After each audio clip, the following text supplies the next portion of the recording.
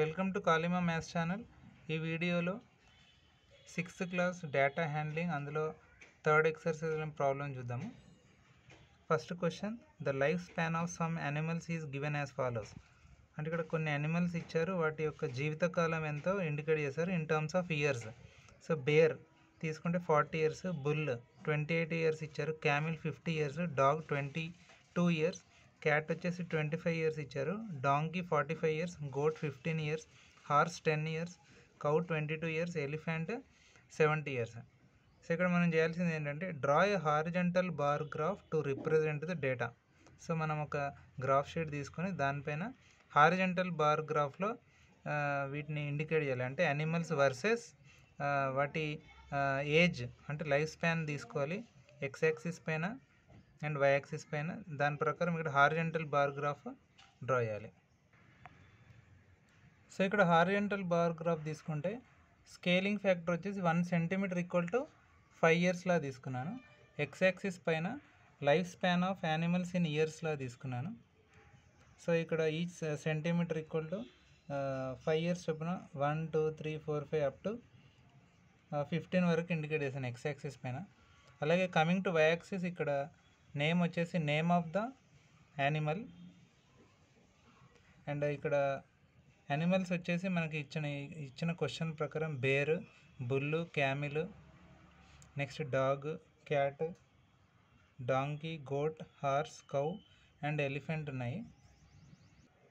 So ఇక్కడ bear life span వచ్చేసి 40 years ఇచ్చారు కాబట్టి 8 5 40 కాబట్టి ఇక్కడ మీరు అబ్జర్వ్ చేస్తే బేర్ ఇక్కడ హారిజంటల్ బార్ గ్రాఫ్ వచ్చేసి 8 సెంటీమీటర్స్ వరకు తీసుకున్నాము. So 8 × 5 that is 40 years. Similarly next bull వచ్చేసి మనకు 28 ఇయర్స్ అని ఇచ్చారు. సో దట్ ఈజ్ బుల్ వచ్చేసి ఇక్కడ 5.6 అవుతుంది, ఎందుకంటే 28 డివైడెడ్ బై 5 ఇయర్స్ చొప్పున తీసుకుంటే. సో బుల్ లైఫ్ స్పాన్ వచ్చేసి మనకు ఎగ్జాక్ట్లీ 5.6 సెంటీమీటర్స్. నెక్స్ట్ క్యామిల్ తీసుకుంటే క్యామిల్ యొక్క లైఫ్ స్పాన్ 50 ఇయర్స్ అని ఇచ్చారు. సో అందుకే ఇక్కడ బార్ గ్రాఫ్లో మీరు అబ్జర్వ్ చేస్తే క్యామిల్ వచ్చేసి 10 వరకు వచ్చింది. So 10 × 5 years that is 50 years. Next coming to dog, ఇక్కడ క్వశ్చన్లో మనకు డాగ్ లైఫ్ స్పాన్ వచ్చేసి 22 ఇయర్స్ అని ఇచ్చారు. So 22 divided by 5 so that is 4.4. So అందుకే మీరు ఇక్కడ అబ్జర్వ్ చేసే స్కేల్ బార్ గ్రాఫ్లో హారిజంటల్ బార్ గ్రాఫ్లో డాగ్ లైఫ్ స్పాన్ 4.4 వరకు ఇండికేట్ అయింది. సో ఇదే విధంగా నెక్స్ట్ యానిమల్ క్యాట్ తీసుకుంటే క్యాట్ యొక్క life span 25 years. So 25 divided by 5 that is 5. So కాబట్టి ఇక్కడ మనం 5 సెంటీమీటర్స్ వరకు ఇక్కడ bar graph horizontal bar graph plot చేశాం. Next coming to donkey age వచ్చి ఇక్కడ లైఫ్ స్పాన్ 45 ఇయర్స్ అని ఇచ్చారు. So 45 divided by 5 that is 9 5 45.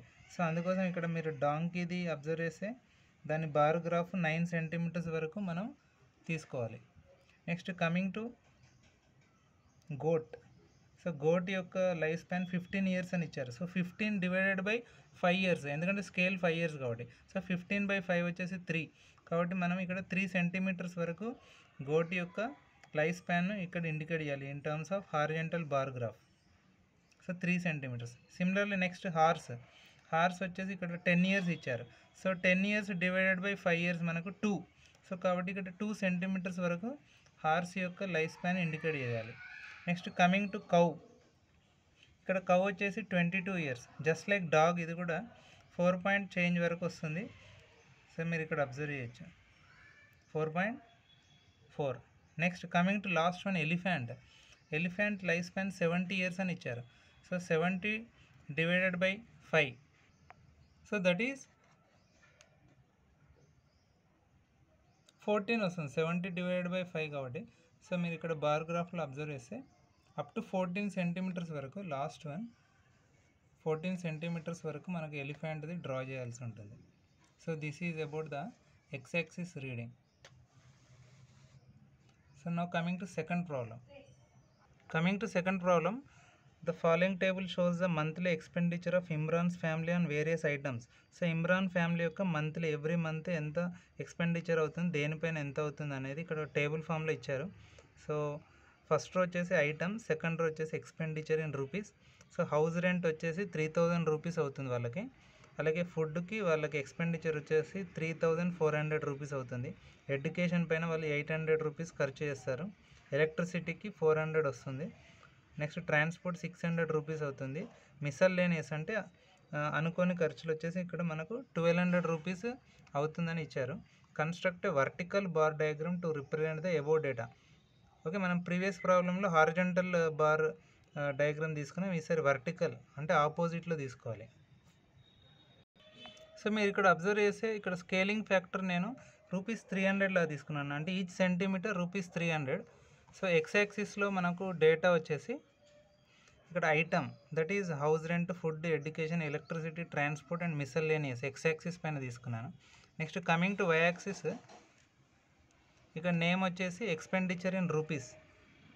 So ఇక్కడ స్కేలింగ్ ఫ్యాక్టర్ నేను 1 సెంటీమీటర్ 300 రూపీస్ తీసుకున్నాం కాబట్టి each 1 centimetre 300, next another centimetre 600. So ఈ విధంగా ఎవ్రీ సెంటీమీటర్కి 300 చొప్పున యాడ్ చేసుకుంటే మనకు అప్ టు 3600 వరకు నేను రాశాను. సో ఆ తర్వాత ఇప్పుడు coming to first one, house rent మనకి ఇక్కడ వచ్చేసి 3000 రూపీస్ అని ఇచ్చారు. సో దాన్ని మీరు ఇక్కడ వర్టికల్ బార్ రూపంలో ఇండికేట్ చేయొచ్చు. So up to 3000 house rent. Next coming to food 3400. So 3400.